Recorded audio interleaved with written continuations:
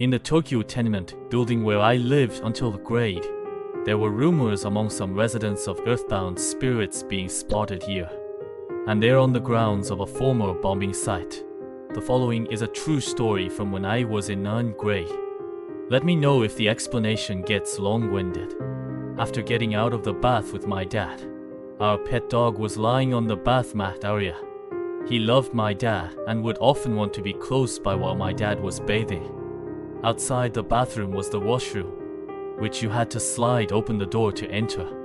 At that time the slide door was open, and it was too heavy for the dog to open himself, so I naturally assumed my mom must have opened it for him from outside.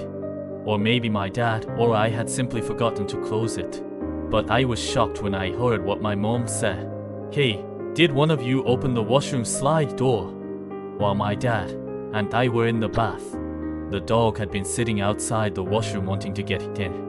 My mom left him be, but after a while, a hand reached out from inside the door and opened it for him. The dog happily went inside. No, we didn't get out of the bath even once. Hearing my dad's words, my mom nodded in agreement, then added uneasily, "Come to think of it, the hand was reaching out from a strangely high position, and the color looked kind of pale."